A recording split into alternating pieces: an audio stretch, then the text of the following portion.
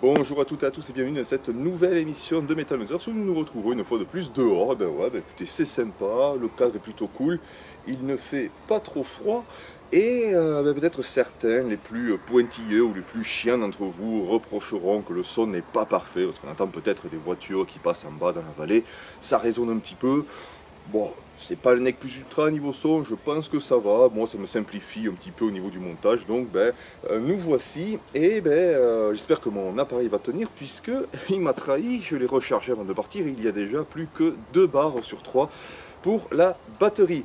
Enfin bon, nous nous retrouvons ici dehors pour parler d'un album de Primordial. Nous allons parler de Redemption at the Puritan's Hand, un album qui a vu le jour dans des situations un petit peu difficiles, puisqu'il y avait on va dire des problèmes avec le batteur qui forçait un petit peu trop sur la boisson, notamment lors d'un concert en Grèce qui, selon les dires du groupe, est qualifié de, et toujours encore, de pire concert de toute la carrière de Primordial, tellement le mec était bourré. Suite à ça, ils l'ont viré, et finalement, puisque son jeu et son feeling étaient vraiment un élément essentiel dans la musique de Primordial, ils l'ont repris. Pour aller un peu plus en détail dans les spécificités de son jeu, allez demander au monsieur de French Grip Channel, il vous expliquera bien mieux que moi. Donc aujourd'hui, Redemption at the Puritan's Hand, sorti en 2011 chez Metal Blade Records.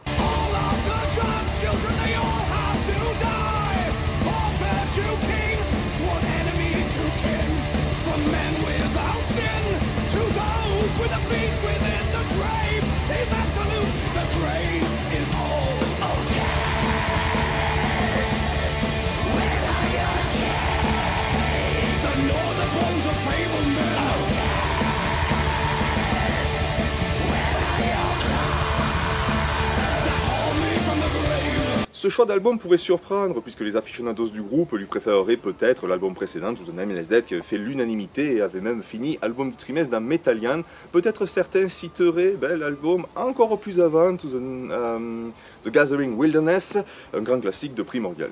Pour ma part, j'ai juste choisi de présenter l'album qui m'a fait découvrir Primordial, et quand bien même, par certains, par énormément de gens, ce disque est un excellent album.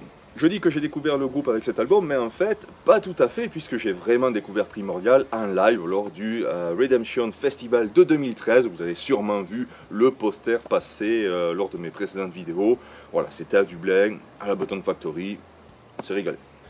On s'est régalé, mais pourtant, je suis allé à ce concert en traînant des pieds, parce que à cette époque, j'étais pas trop dans le black, et je me disais, putain, tu vas aller à ce concert, il va y avoir plein de blackeux, boudeurs, et j'étais sûr qu'à 22h, voire avant, j'allais rentrer chez moi et dormir. Pas du tout, en fait. Déjà, j'ai redécouvert Rotting Christ, qui a fait un show super énergique, qui m'a mis une énorme claque, et j'ai eu mon premier contact avec Primordial, qui faisait la tête d'affiche. Leur musique profonde et originale m'avait directement charmé et chaque seconde du show avait été littéralement dégustée. C'était intense, ça sonnait vrai et Alan Seanga était tout simplement extraordinaire en tant que frontman. Et en plus les types jouaient à domicile, donc le public était, comme souvent en Irlande, devant Primordial, super chaud. Je rigole parce qu'il y avait un moment, ou plusieurs, mais je me souviens surtout d'un moment, je crois que c'était avant The Coughing Ships, vous savez, qui est une chanson qui est très chère au cœur des Irlandais, puisque cela traite de la grande famille qu'a subi le pays. Je crois que c'est juste avant ce titre où Alan a commencé à gueuler pour l'Irlande, vive l'Irlande, mort au traître à l'Irlande. Et tout le public reprenait ouais, vive l'Irlande, mort au traître. Là, s'il y avait un Anglais dans la salle, il fallait se cacher un petit peu, quoi. Et ça m'avait... J'avais été sous le choc à l'époque, parce que je me disais, putain, mais si en France, il y a un groupe qui arrive comme ça, et qui commence à gueuler pour la France, mort au traître, je sais pas, mais je pense qu'il y aurait au moins un tiers de la salle qui serait dans le malaise, en mode attention, le fascisme, les ensembles, tout. Et puis après, ça finirait avec quelques antifas, voire peut-être même un loup-garou qui rentrerait dans la salle pour faire la bagarre.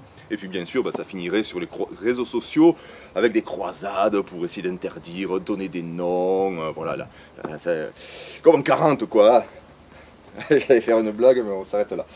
Aïe, aïe, aïe. Bref, c'était un excellent concert et très peu de temps après, je suis allé au disquaire qui était à l'époque Into the Void, vous connaissez sûrement le label pour les plus trous d'entre vous, et j'ai acheté, cet album que j'ai oublié chez moi et que je voulais vous montrer. Scheiße! Scheiße!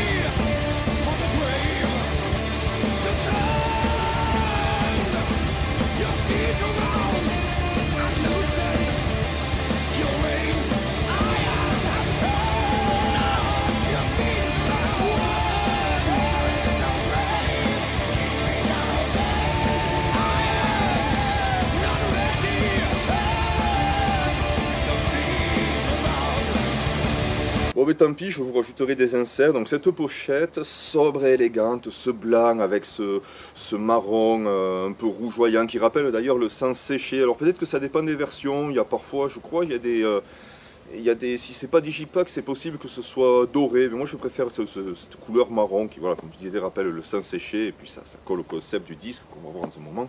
Et je trouve qu'on a là la meilleure pochette que Primordial ait pu nous offrir. J'aime bien sa délicate beauté, et puis c'est vraiment le genre de pochette qui tape à l'œil, tellement il est inhabituel. Hein. C'est vrai que comparé aux autres qui sont généralement très sombres, celle-ci, elle ressort du lot. Et le livret c'est pareil, donc pour chaque parole à côté nous avons un dessin qui est style gravure et qui illustre donc le texte.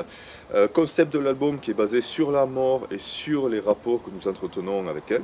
Ces textes sont bien évidemment bien écrits, on trouve également quelques citations de grands auteurs, notamment Apollinaire, et bien sûr magnifiquement interprétés par Nethéanga, plus poignant que jamais. D'un chant doux, forcé, crié, lorgnant parfois dans le blague bien sûr, même si ça fait vraiment pas la majorité de son chant ici, s'adaptant aux mots, à leur force, aux instants, superbe vocaliste. No Grave is Deep Enough est le premier titre de Primordial que j'ai entendu, à la fois premier titre en live et premier titre aussi en studio, puisqu'il ouvre l'album. J'adore la façon dont la musique commence, ses percussions et ses lignes de guitare qui se rapprochent, installant une mélodie particulière, amenant tout doucement, sans se presser, au rythme principal. C'est mémorable et accrocheur, le chant agressif vient s'y appuyer, transcendant la musique, un cri éraillé, parfait titre d'ouverture. Avec en plus vers la fin, au moment limite épique, et nous avons là, je trouve, tout le savoir-faire de Primordial. Primordial qui peut facilement nous placer des éléments calmes, acoustiques, pour après accélérer le tempo, rendre la musique plus agressive, tout en ayant une certaine cohésion, ce style si particulier qu'on ne peut pas vraiment classer dans le black, ni dans le pagan, même si au final, c'est vrai que moi, lorsqu'on me demande quel style joue Primordial, j'ai tendance à dire pagan, parce que je trouve que c'est ceux qui rassemblent le plus d'éléments que nous allons trouver dans la musique. Ça reste quand même peut-être un petit peu réducteur, mais bon, voilà, j'aime bien les étiquettes, comme beaucoup d'entre vous, j'imagine.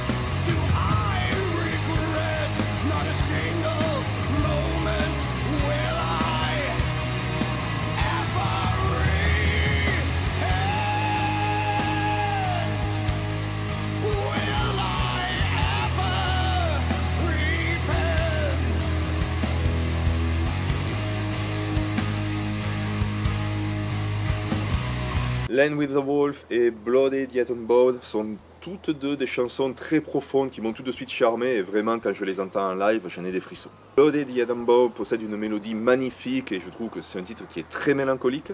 Je trouve ce titre très irlandais dans son approche, dans le sens où nous trouvons là la tristesse typique que nous pouvons avoir dans d'autres chansons irlandaises. Pas forcément métal d'ailleurs, même celles qu'on peut trouver dans les pubs, chantées par des vieux Irlandais qui font du folk basique. C'est vrai qu'aux premières écoutes, les rythmes sont sautillants, c'est entraînant, on se dit on va rigoler, mais en fait, quand on s'y penche un peu plus, les paroles, c'est une femme qui est malade, la famine, les enfants qui meurent parce qu'ils ont faim, enfin c'est loin d'être joyeux. Et donc voilà, on a cette sorte de mélancolie sans qu'on tombe dans l'abattement, dans le côté larmoyant et facile, juste une simple et belle constatation en y mettant l'émotion nécessaire. On retrouve ça dans Blooded Yet Unbowed. Donc là aussi les paroles sont très belles, sûrement les plus jolies de l'album, puisque c'est un hommage à ceux qui sont partis et une hausse de courage pour ceux qui restent et qui ne vont pas tarder à les rejoindre. Et donc nous sommes là et nous levons nos verres et nos voix pour ces personnes. Et nous aussi, nous tentons de garder la tête haute en nous dirigeant lentement vers notre fin inévitable, ensanglantés mais jamais à genoux. Bon alors j'avoue qu'une fois que ces 3 titres sont passés, le reste de l'album, on a l'impression qu'au niveau qualité, on descend un petit peu d'un cran. Il faut dire que ces chansons sont tellement puissantes qu'il est très difficile d'enchaîner. Pourtant, Redemption of the Puritan Hand ne se résume bien sûr pas qu'à juste ces 3 chansons, le reste mérite d'être écouté. On va un petit peu en parler d'ailleurs.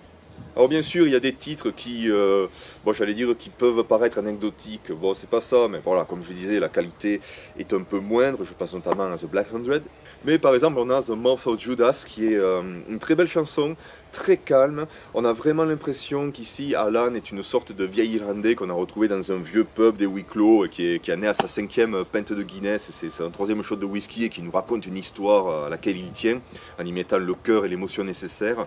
Donc j'aime bien voilà, écouter cette chanson avec cette notion-là, ce petit côté vieil Irlandais qui raconte une histoire. Et c'est un titre qui est très agréable à écouter lorsqu'on roule en forêt, en montagne, enfin, en pleine nature.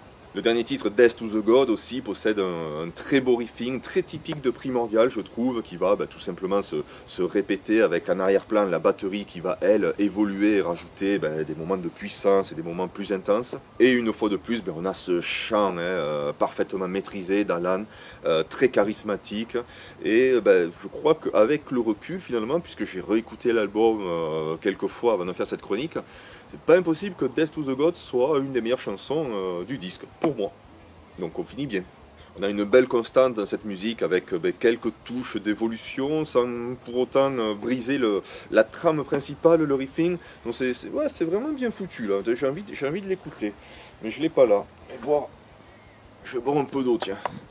En même temps, il n'y en aura plus.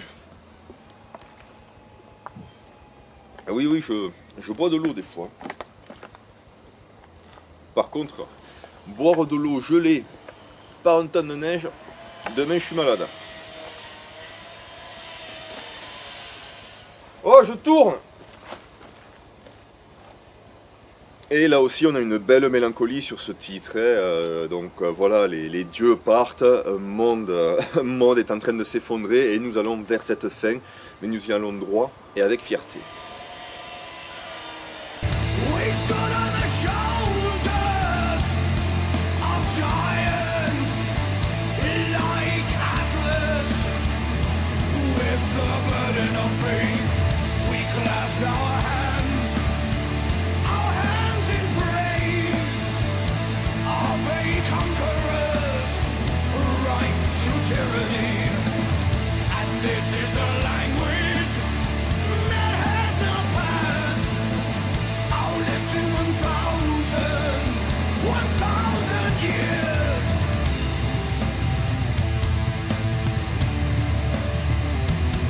Voilà, c'est tout pour cette émission de Metal Hunter. Ça tombe bien puisqu'il commence à travailler sévère là-bas. J'espère que le son, ça va aller.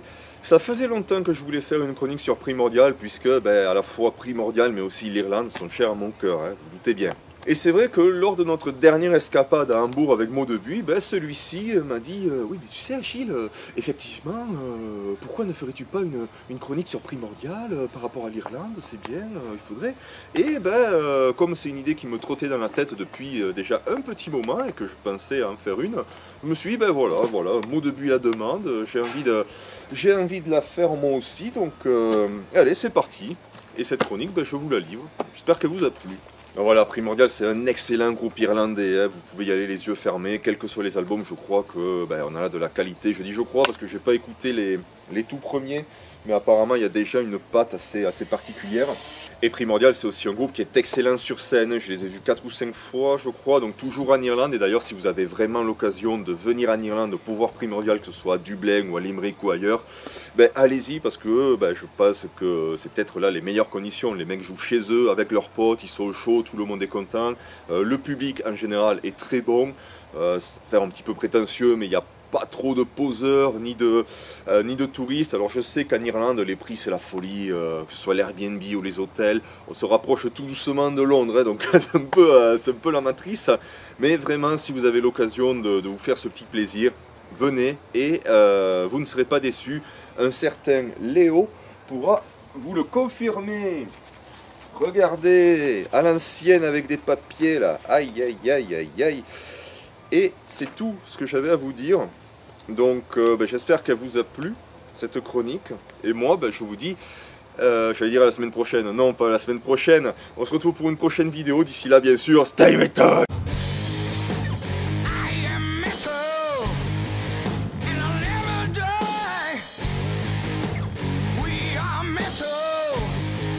Never die.